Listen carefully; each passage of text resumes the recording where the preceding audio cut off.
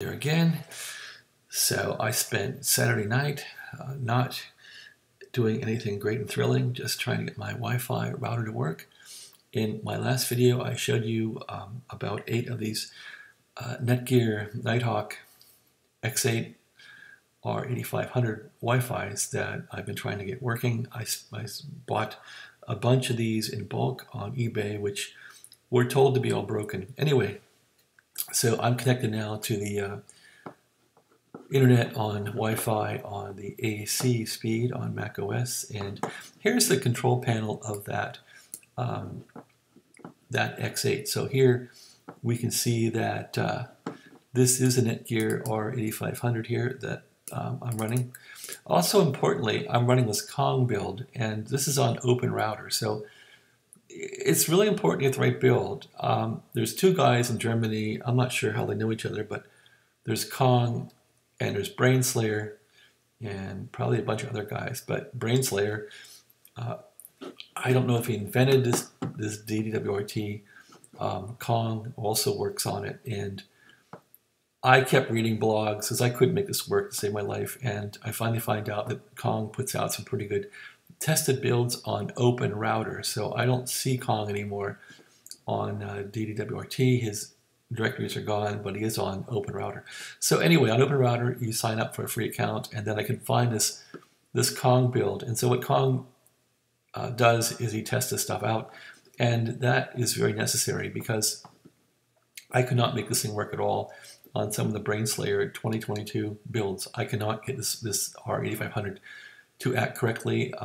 The passwords didn't work at all for the Wi-Fi connections on WPSK2, and the radios wouldn't work right. One of the radios didn't show up. So anyway, let's go through this. So here's the 8500.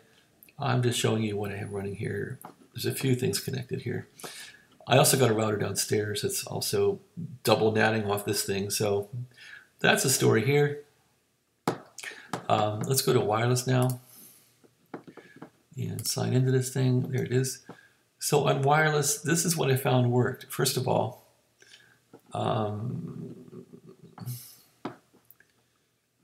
this first interface, I couldn't make it work. So it's not showing up. I couldn't make it work under the Brainslayer builds either. But anyway, I don't care. I mean, this just not seem to work. So I was trying to debug this thing. It doesn't work, and I don't really care. So I get a little more speed out of this Netgear X8 than my older R6300, which is good. I'm not sure it's worth the extra power this thing pulls and the extra watts this thing uses, but hey, here it is. So on 2.4, I had read that this thing was tested and the best settings were NG mixed. You never want to have an automatic channel. You pick a channel, and I'm running it wide. And all this stuff I've disabled for now. And it works, so that's working fine. We'll go through that in a minute. Okay, this is what I care about. This thing has a lot of speed. You must set it to AC only. You can't go AC, and you want to go AC only. So you could go like this mix. Don't do that. Just go AC only. You get a lot more speed. For whatever reason, I can't get many wireless channels on this thing. I only have one channel offered, which almost seems like a bug to me. On other 8500s, I would get a speed at 160, which was above this VHT 80, and if I selected that speed, nothing worked at all. So I wonder if there's also hardware variations within these R8500s that make this difficult, but I finally got one working. So I couldn't make this Nitro work at all. When I went to Nitro, I couldn't connect, so I don't use Nitro. I'm not sure how well this stuff works, but it's there. Airtime fairness, I have it turned off. I want to get as most speed as possible. When it wants something done, it's bridge. So that's how that worked out for the security, wireless security here. I have them all pretty much set the same. W2PSK on all of them on AES, and that is working well. So that's as far as I've gotten on this thing. I'm not sure what else I can really show you that's useful, but let's run a speed test now and see how fast this thing's going. It works pretty darn good. So let's get the speed test here.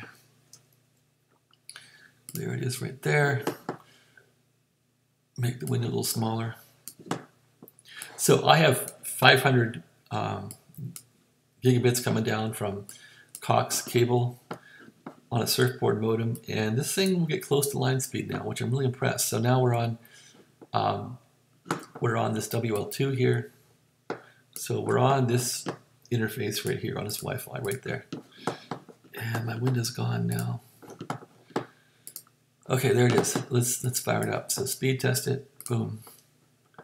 So I can get about 520 when I direct connect with a laptop to the Wi-Fi without using this router. I can get about 520. But I'm happy with what I can get on this thing with download now using the Wi-Fi. It's really pretty good. So that's pretty darn good. I'm only 100 gigabits off, or megabits off from full line speed, which is 500. So I'm really, really happy with that.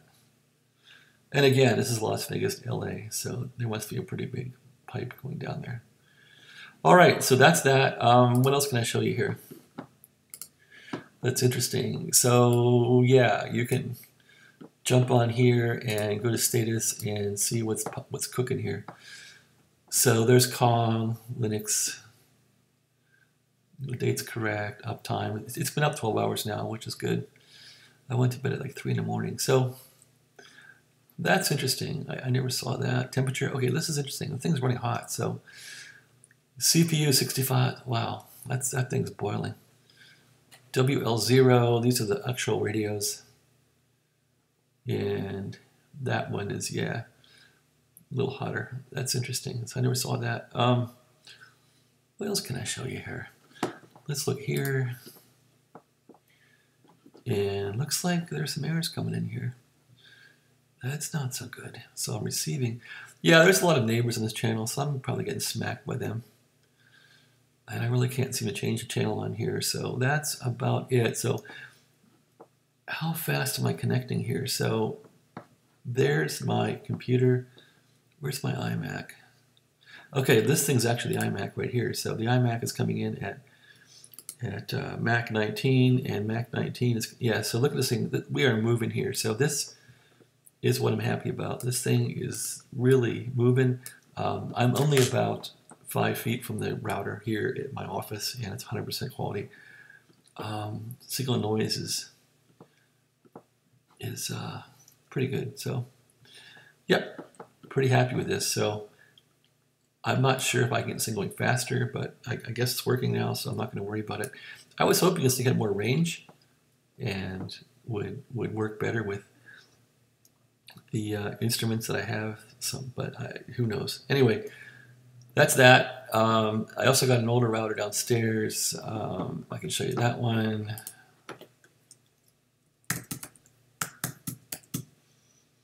And this one is double natted. So this is a BrainSlayer build here, which is pretty recent.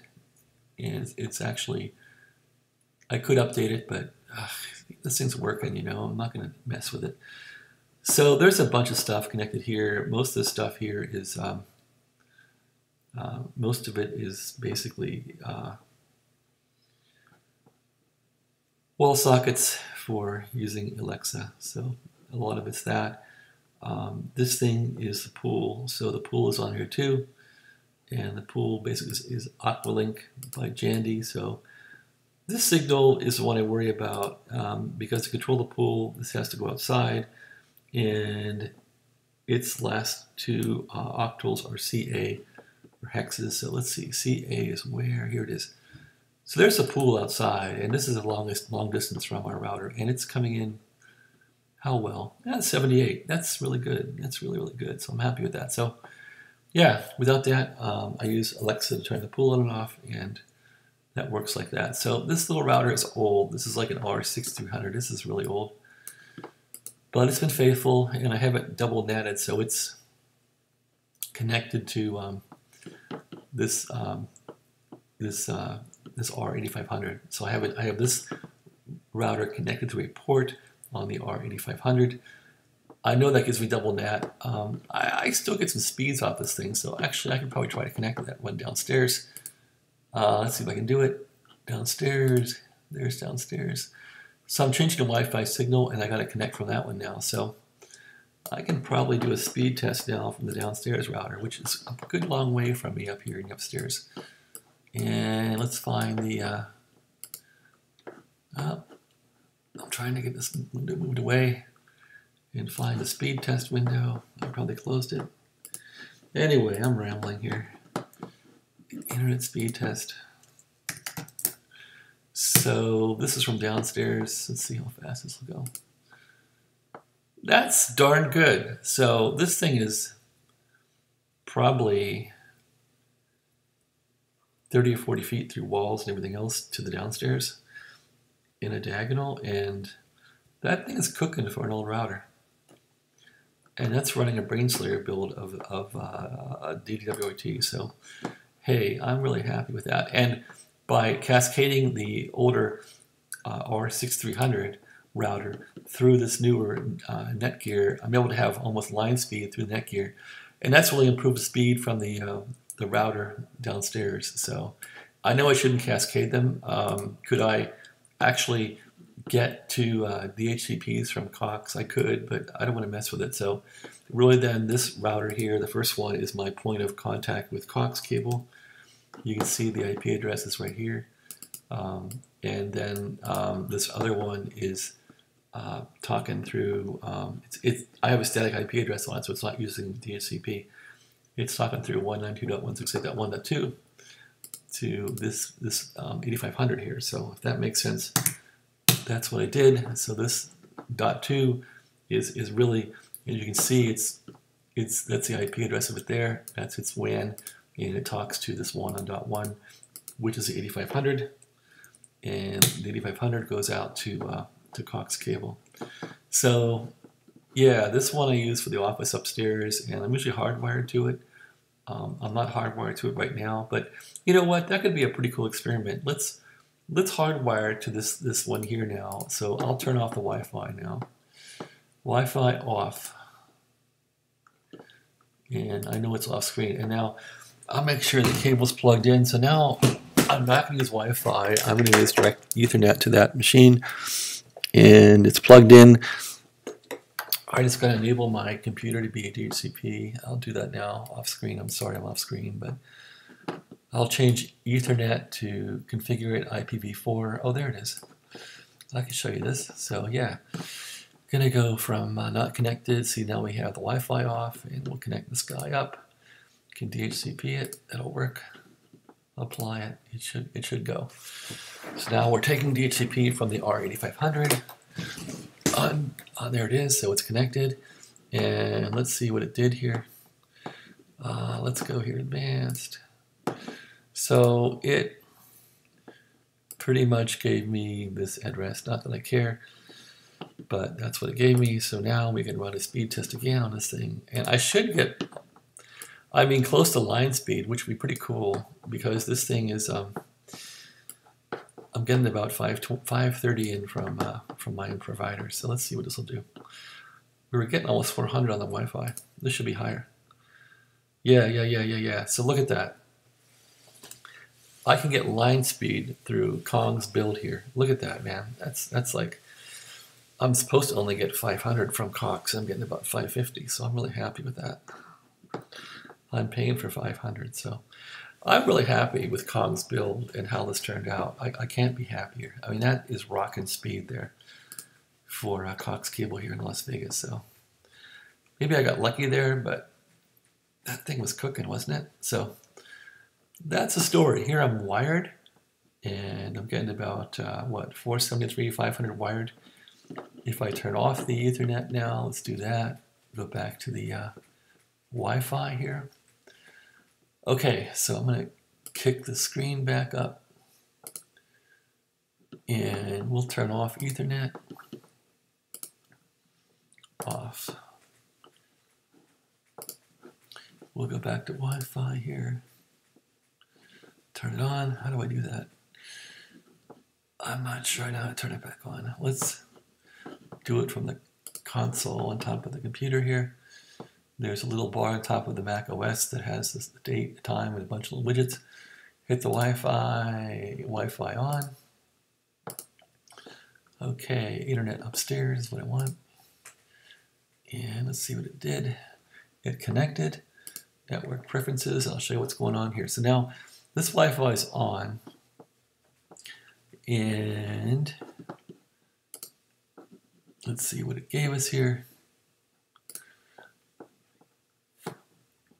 It didn't give us anything, huh?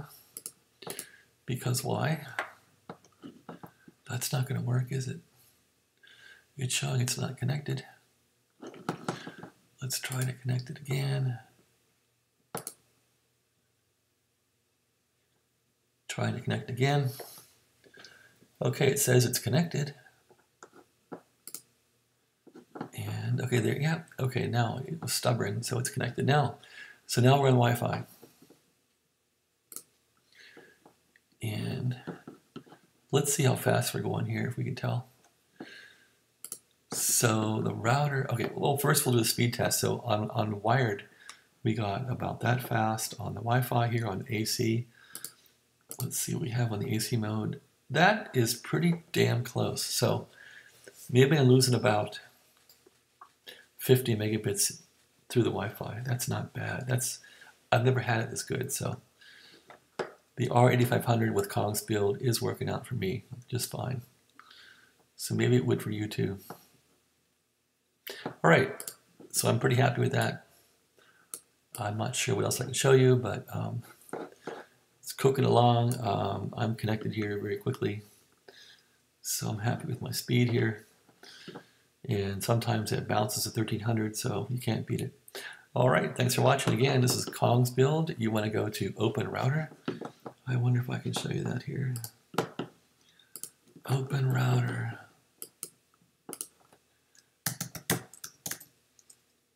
Open Router. I think that's it. There it is. Okay, Open Router, and I found Kong's build here somewhere. Anyway, where's Kong on here? R8500.